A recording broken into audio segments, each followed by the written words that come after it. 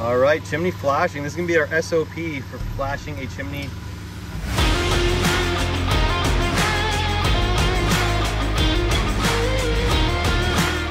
Part one is doing the step flashings. So we already have ice and water going up. We have our underlayment back over top. Finish that when we get there. So what we're gonna do, this chimney goes to the gable end and then goes over the peak and back down. So a little different than a standard chimney that would be in the middle of a roof. Our first step flashing is going to sit at the corner. And we're gonna shingle up and just past the front wall, so our shingle is sitting past here. If you wanna put that step flashing in? We're gonna cut a new one. Okay, so the way we're gonna do our first step flashing is we're gonna set it in, and this point here needs to be an inch past this wall. So bring it past, and then we're gonna make a mark up here where this hits.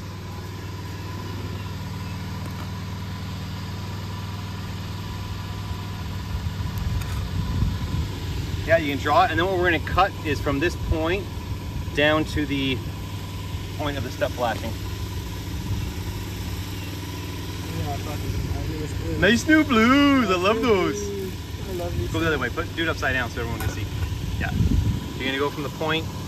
You don't necessarily need to draw that line as long as you have that point, and then down to that point. And what that does is gives you a really nice 1 inch pass. So you're gonna have to drop it even more. So the main thing is that this step flashing drains onto this shingle. So we're gonna have to slide it down a bit more, keep going, keep going, keep going, keep going. Yeah, so it's gotta be that 1/2 inch onto that shingle. Hang on. Perfect, just like that. So we're gonna have to trim a little bit more. So make a new mark, just a little mark at the top, and then we'll trim it again. And this is the most important flashing you ever do on a chimney or skylight. Anywhere you gotta do step flashings, the first one is the most important, that it's done correctly. Because if not, that is where all the leaks happen, all the rotted wood. It's from somebody just throwing it in and either doing it backwards, tucking it under the shingle, or not having it drain out on top of the shingle, but actually underneath.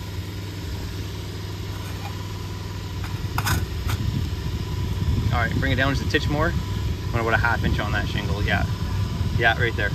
All right, so that looks perfect for a 1/2 inch onto the shingle. Yep. Next time we'll nail a little bit farther out. These could be a little bit farther out here. Okay, and now we're gonna do the first shingle. All right, so we got the first shingle in. And what you're gonna notice is that normally there will be a little exposed metal here. Don't worry about that, because once we put this flashing on the front and up the side of this chimney, it's gonna bury that. We actually need this so that it drains out on this shingle. Sometimes it works out where you don't see very much, sometimes you see a lot, but once we get that front flashing on and the side flashing, you won't see it anymore. Okay, now it's gonna be standard step flashings all the rest of the way up, which we have 2 videos on. You can go check those out, and we'll be back when we get to the flashing section.